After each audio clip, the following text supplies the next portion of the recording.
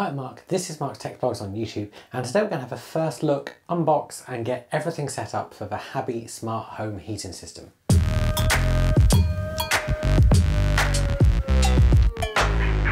So the Habi Smart Heating System is a new product that hit the market in June this year, and it's currently exclusively only being sold in the UK through Screwfix. Now there's a few reasons I decided to pick this up. I purchased it myself, and so I want to talk about those before we get into it. So firstly, you might have seen in the news that Tado are now charging if you want to have your radiator valves control your heating system. I actually had their subscription already, but adding a paywall after a year of a product being out just turns me off. For that reason, I kind of started looking around to see if there were other options and trying to work out how I could get all of my heating automations into Apple Home. During this process, I stumbled across Habi, and in that process discovered there's basically no reviews for it. And as a tech reviewer, I thought, well, that's a great opportunity to buy one and see what it's like and bring you guys a review. So that review will be coming out. If you want to see that, make sure you subscribe. Now, this is an affordable smart home system that is built on Matter over Thread. That means it's going to work with Apple Home, it's going to work with SmartThings, it's going to work with Google, it's going to work with Alexa. And as I said, it is affordable. That means if you get the wireless receiver for your boiler and the smart thermostat, that's going to cost you £80, and then the radiator valves cost £40 each.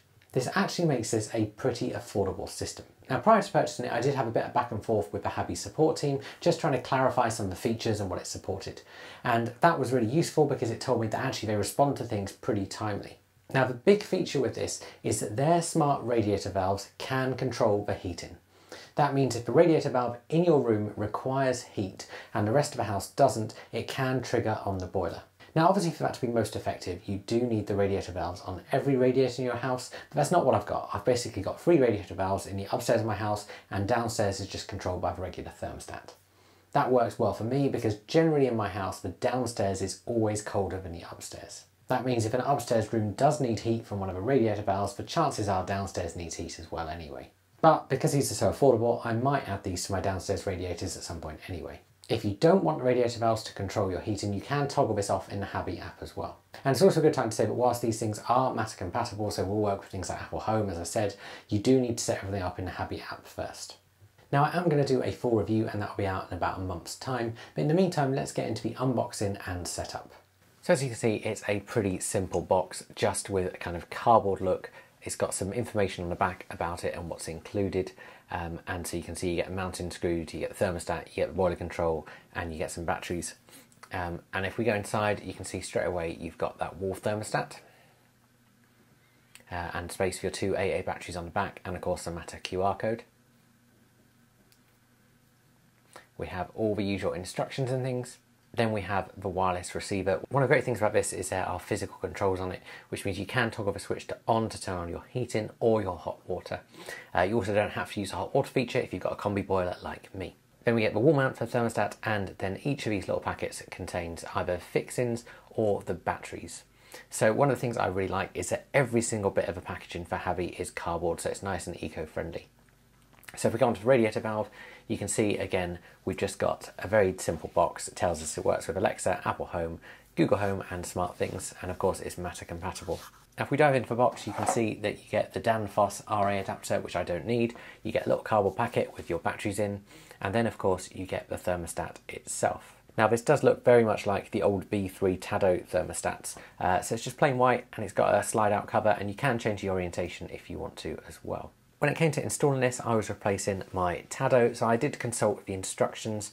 If you don't know what you're doing, you should always get a professional to install it, but I have the same wiring and the same areas to put it, and so I could work that out pretty easily. So I basically installed the wires, got it mounted onto my wall, and then got it all configured in the app. Now when you first open the Habi app, you are going to need to set up an account. There's an option for a demo account if you want to check out the app beforehand, and then when you come to adding things in, it is relatively simple. You simply start off by creating a home and adding that wireless receiver. And to do that, you scan the QR code on the side of it, you connect it to your home Wi-Fi network, and then you add a location. So that's going to be your home that your heating is set up in. From this point, you can add in your radiator valves and your thermostat, and to do each of those, you just scan the Matter QR code, and it works through setting all of that up.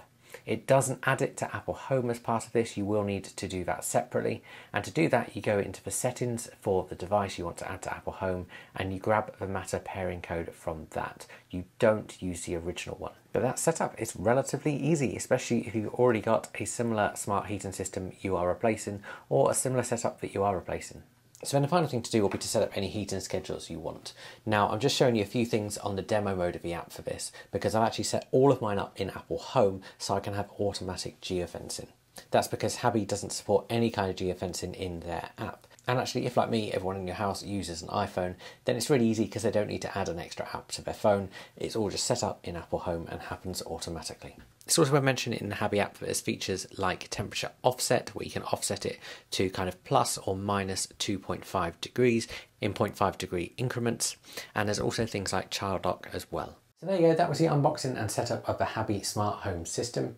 I've got another video out showing you how to set up a kind of whole heating schedule with geofencing in Apple Home because the Habi app doesn't support any geofencing. The other thing to note is that whilst that radiator valve that I showed you setting up paired absolutely perfectly, the others took a little bit more effort. I'm not quite sure why. I think there was probably some server issues going on with Habi when I was trying to configure them, but I did find I had to do a couple of factory resets on each one in order to get them to pair.